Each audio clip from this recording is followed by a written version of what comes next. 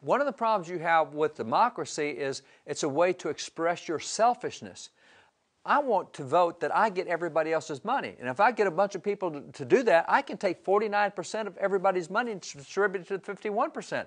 And so selfishness is you can vote yourself. You're not thinking long term. You're thinking short term. Right. So if you have 51% of the people and you decide we're not going to work anymore and we're going to charge the 49% of people that have jobs or run the businesses, we're going to say, you know what, you need to pay us now. In a true democracy, there's no boundaries to say that the majority of the people can't vote to make everybody else their economic slaves or their economic providers in that sense. And so that would be very destructive in a nation. What happens, a democracy encourages short-term, immediate gratification thinking. It's what I want right now. What I want right now might not be good for me 2 weeks, 4 weeks, 6 weeks down the road, or for the nation or for anything else.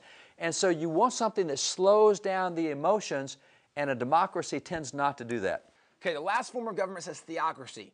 And this is when a nation would follow decrees of individuals saying they're following God's commands or religious commands, and they compel people to follow it. And if you don't follow those religious decrees, in that situation, then bad things might happen. And you still see some of this actually in Africa or the Middle East, actually sometimes in Muslim nations, where you have imams or different leaders that say if you don't follow Sharia law, then bad things will happen. And so you can be punished for not following that religious belief. Well, this is kind of a form of theocracy. And even if you go back even biblical history, you can see forms of theocracy. Now, not all theocracies have been the same. There have been different leaders even representing God, and some were much more ruthless than others, even in the way they represented God. But this is another form that has not proved to be ultimately successful in much of world history. Yeah, and there's a difference, too, between theology and religion and theocracy and democracies or republics, because just because you have religion involved with your nation doesn't mean you're a theocracy. It's when you start enforcing and punishing people for not following what the state leader says your religion is, then you've got trouble. But if you're in a nation like America, we're very religious in many of our expressions. Our money has God on it. We talk about that. We pray. That's not a theocracy. A theocracy is God has told me that you're going to follow this law, and if you don't follow this law, I'm going to have the sheriff arrest you and throw you in jail. And we don't enforce theology.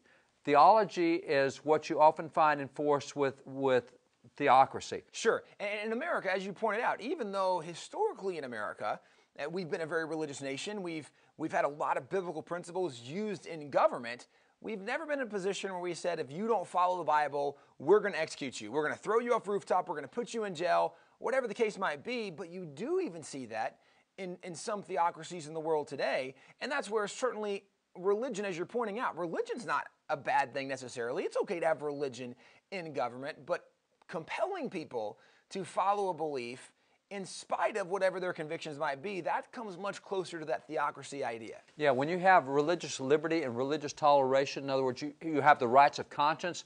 I may be a Christian, but I'm not going to persecute you because you're not. You may be something else. I'll give you your choice of faith, and the government is going to protect that unless your faith says, I need to kill someone, I need human sacrifice. We'll stop that because government needs to stop expressions of faith that violate someone else's rights. So with religious rights of conscience, you can live out your faith, but the government cannot compel you to do religious actions and activities and beliefs.